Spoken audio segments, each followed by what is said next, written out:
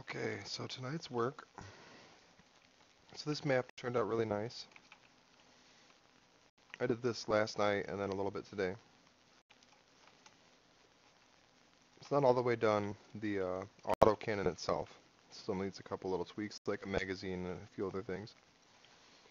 And then we have this grabbing mechanism.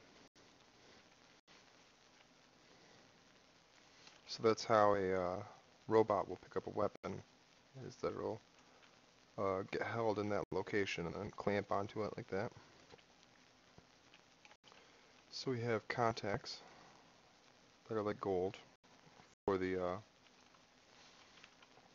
elbow to clamp onto to send signals into the weapon to tell it to fire. So this way,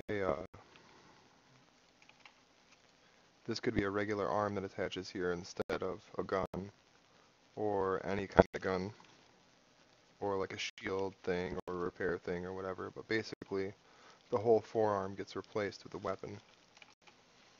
And these little adapters are going to be on each weapon, or subtype of arm. And then this is the upper arm. No shoulder or anything yet. And yeah, open, close. And then when it's closed, when this thing rotates,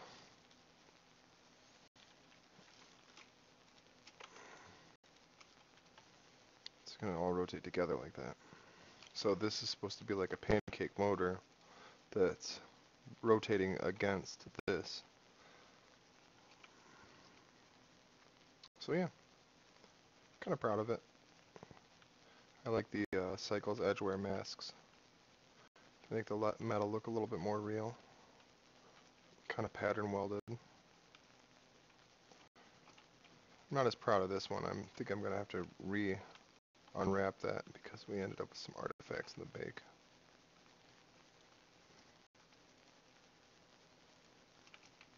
But I'm proud of pretty much every other part. Pew, pew.